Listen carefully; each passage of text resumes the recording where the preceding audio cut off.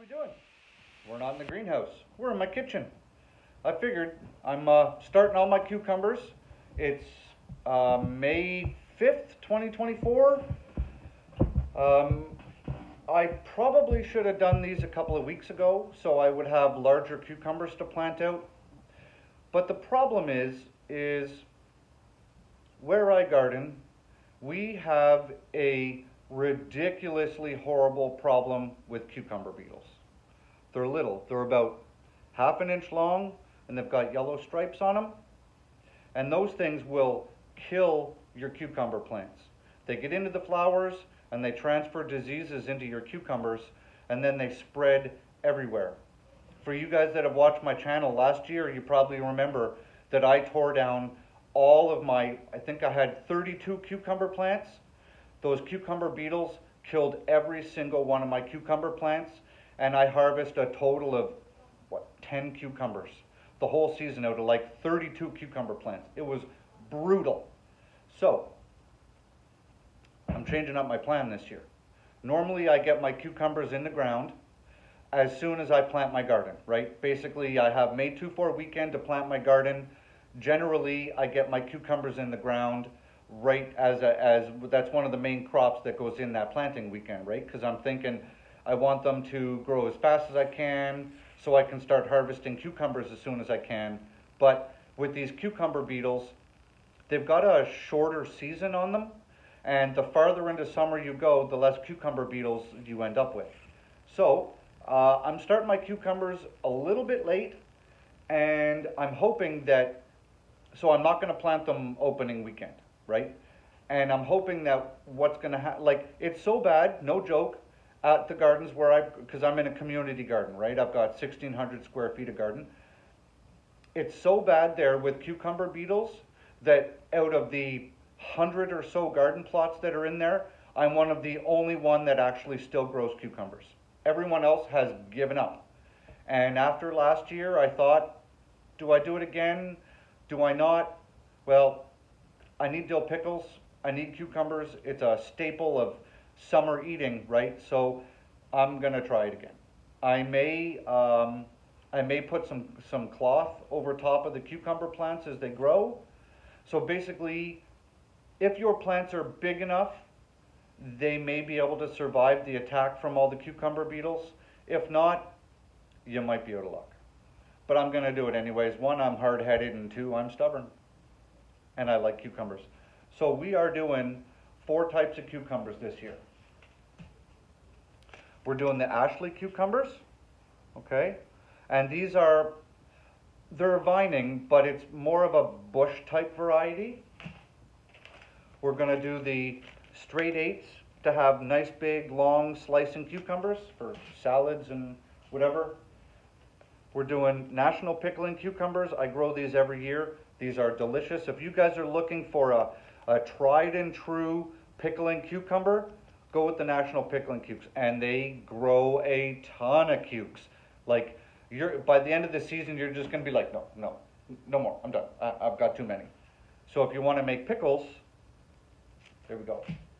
And then we're doing the Wisconsin SMRs. These are what I was growing in my greenhouse that got sick and died. But I'm gonna show you something here. So, this plate of seeds are from the cucumbers, or from the cucumber. I filmed a video today, I'll drop it tomorrow, and then I'll drop this video I'm filming now the day after, and then I'll link this video to this video, and you'll see, okay? So I'm not going to plant any out of this package. I'm going to plant these, which came from that package, from a cucumber, from a greenhouse. Follow? Okay. So, oh, and I'm also planting yellow squash, or yellow zucchini. I like these better than the green ones. They hold up better on the barbecue. So, if you want your squashes, cucumbers, pumpkins, melons, that sort of style of plant to germinate way faster, I'm going to show you how to do it right here. So On my kitchen table, I've got a bunch of little containers like this. They're full of water. I've got 4 of those little ones, and I've got lids with the type of cucumber that's going to go in them, and these are going to sit for a day in the water.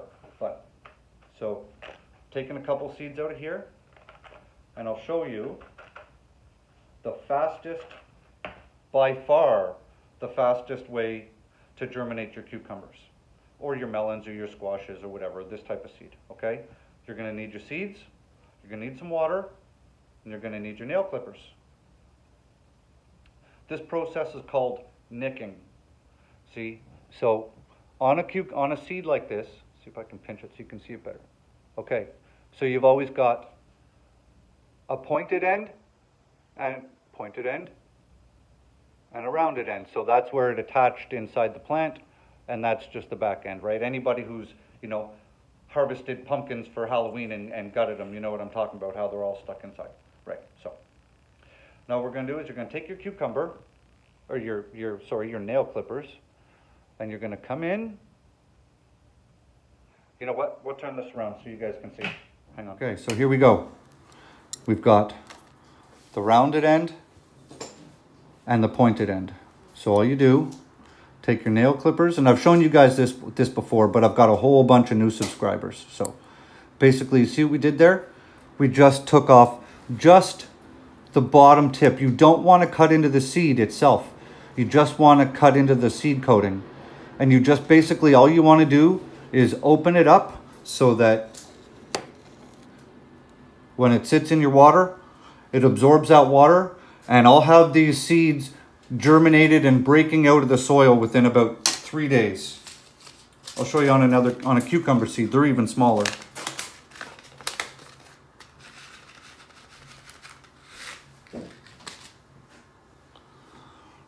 So there's your cucumber seed, okay? So these are a little trickier to find out what end you need to cut off, all right? So usually there's a little bit of a flat spot on these smaller seeds that shows you the front end, which is over on this side. So then the same thing, you just take your nail clippers, come up to it, and all you're doing is literally just trying to